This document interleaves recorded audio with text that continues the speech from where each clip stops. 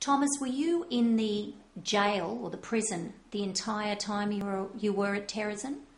No, actually, about 2 or 3 weeks after we arrived, and we stayed in the jail area, we were then transported to the town of Terezin, which was set up with barracks, and these barracks were 3-storey buildings with rooms for all the soldiers, but they were never used, but they were in a filthy condition.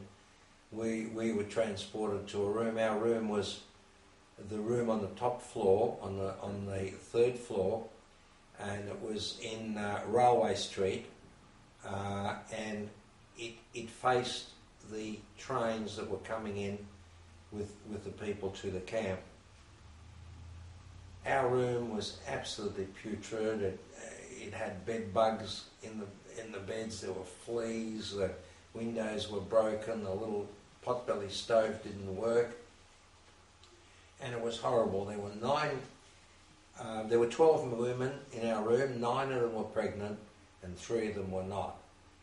And they sort of organised themselves. The pregnant women didn't have to go to work, and the ones that weren't pregnant had to work, and they got themselves onto the food preparation department so that they could steal food for us. But the room was in a horrible state, and my mother, God forbid that I should say that she was pushy, my mother said, "We can't live like this. I'm going to get our room fixed up." Well, I mean, I wasn't very clever at the age of 6, but I knew that if you argued with the guards or the management there, you'd get into trouble. But my mother grabbed me by the hand, and we went to the adjutant's room. She was a lady. I forget her name, but she looked like a bullfrog. I remember it. Big fat lady with a very, very ugly face. And my